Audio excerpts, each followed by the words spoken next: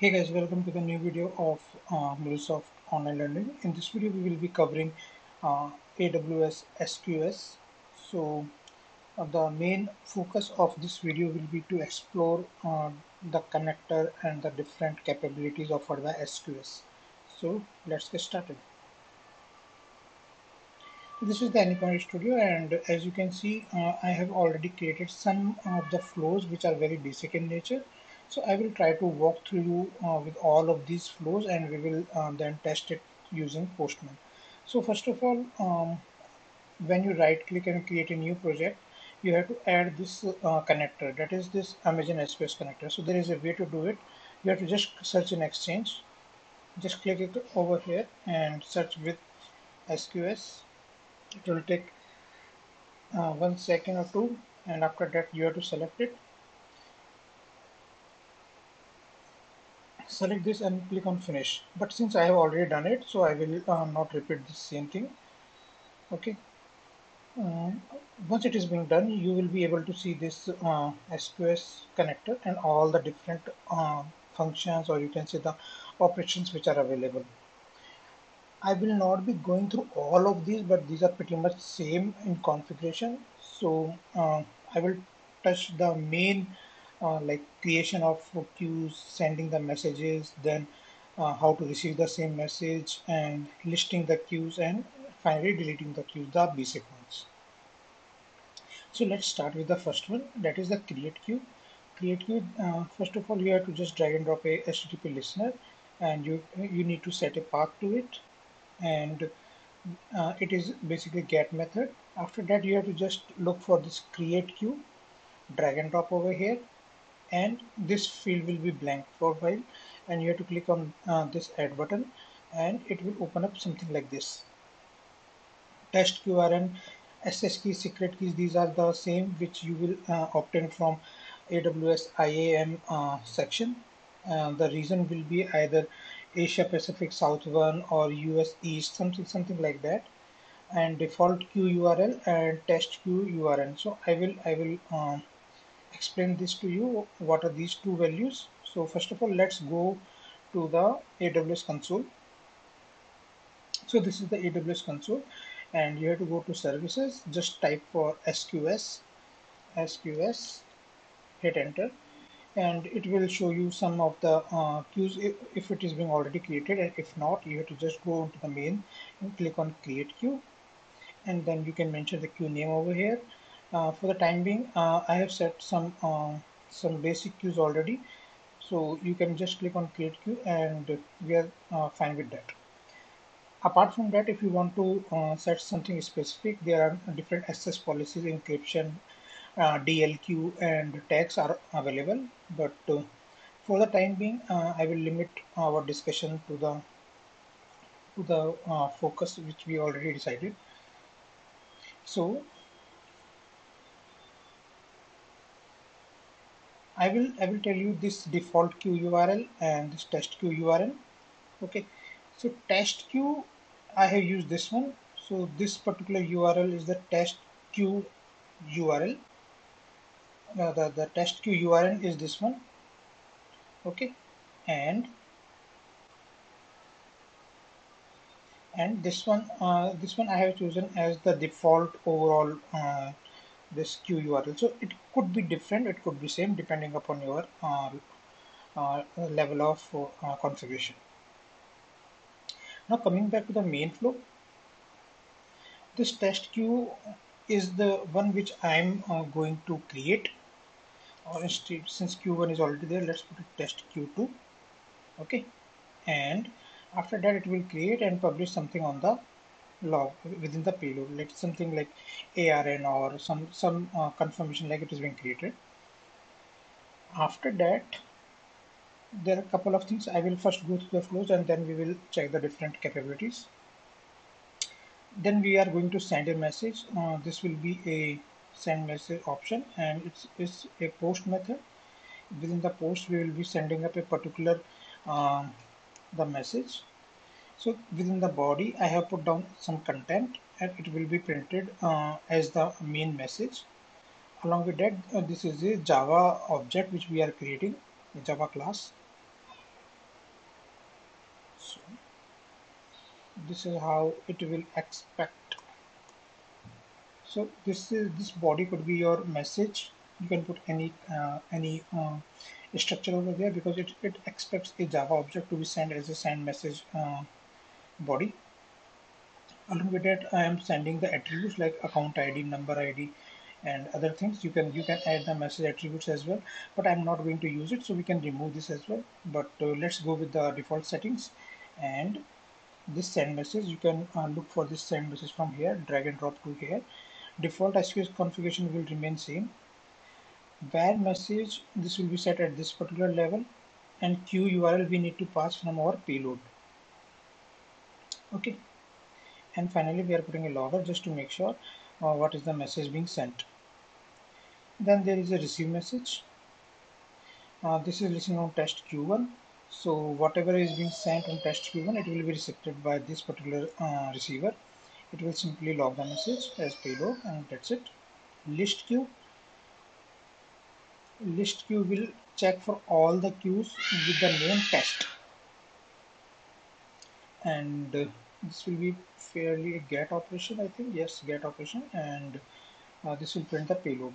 The final one is to delete. I have just tried to use three more functions or three more operations over here just to explain you. So starting from HTTP listener, delete queue, it's a get operation, and I'm just putting down the queue name as test q1.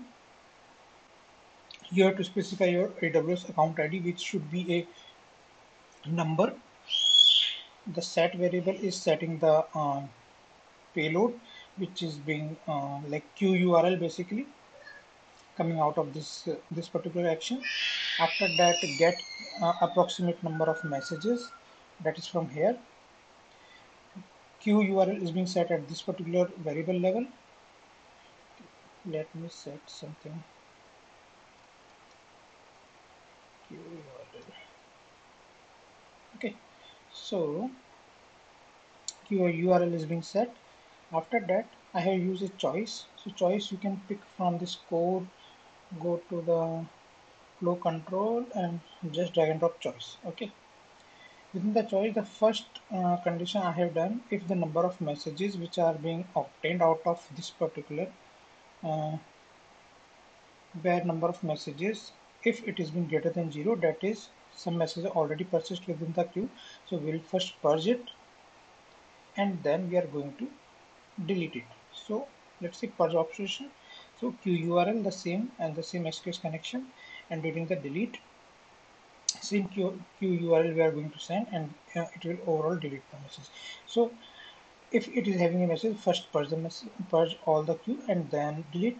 And if it is already empty, simply delete the queue. And finally, we are going to log the message as SQS queue deleted. So having said that, let's quickly jump to our Postman. So create queue, as I mentioned, I will be creating test Q2. I will stop this guy and we'll run it again.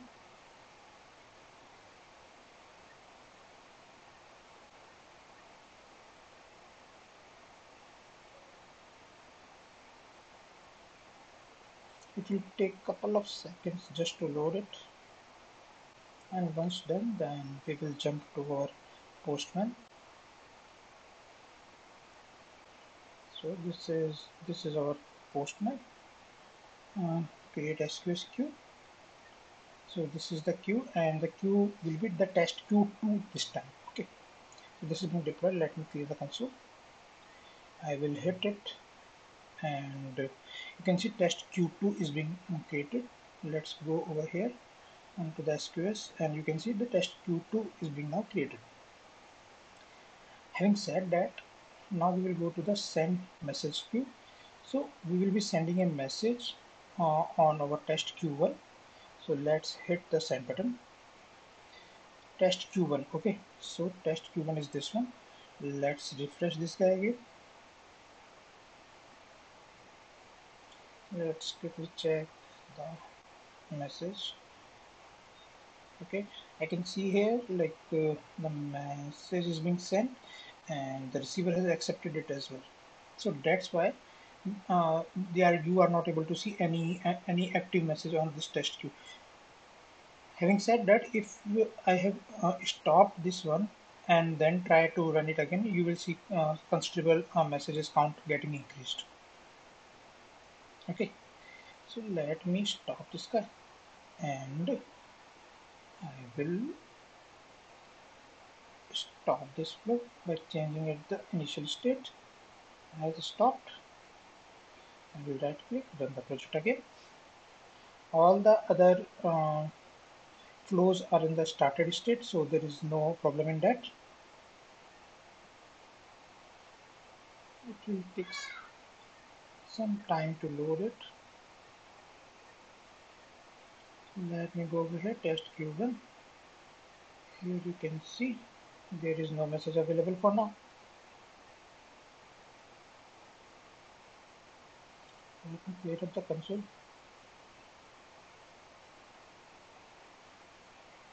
So it has been deployed. We are good to go. Let's push a message, send message. So message being now pushed. Let's go back to AWS console. I will refresh this page. So here you can see the message is available now. So this was just to showcase like that message was picked up by the receiver. Now I will go back quickly to the list SQS. So in our AWS console, you can see 4 queues. Okay, so I will hit the button and 1, 2, 3. Where is the fourth one? 1, 2, 3. Where is my SQS? So I think there is some problem in this queue. Because of some reason it is not getting populated.